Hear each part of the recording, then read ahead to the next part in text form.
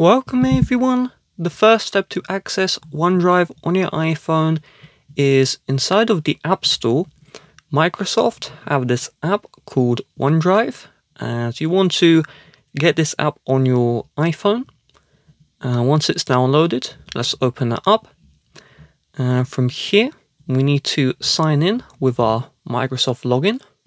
Once you've signed in, if we go to the Files tab, you should be able to see all of your files, and then the Photos tab is where you can see your photos. And so if we want to upload something, let's tap on the camera icon.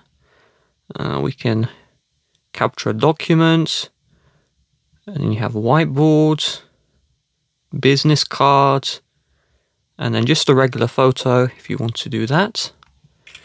So we take a photo, we have the filters, and we can edit.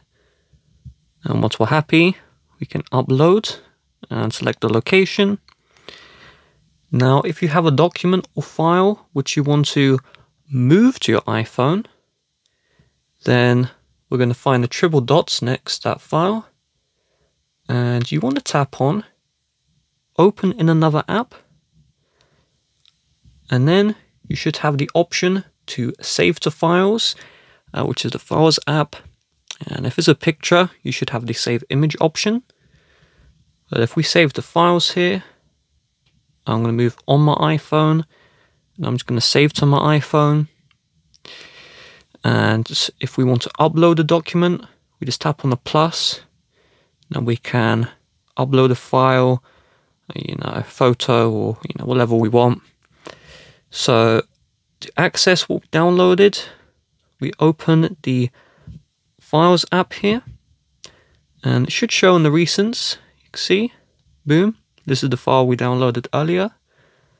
But you may need to tap on Browse and then locate where you downloaded the file. You can access it right here.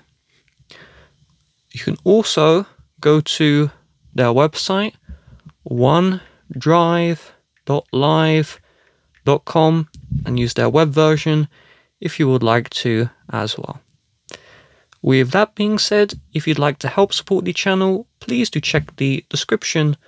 Bye bye.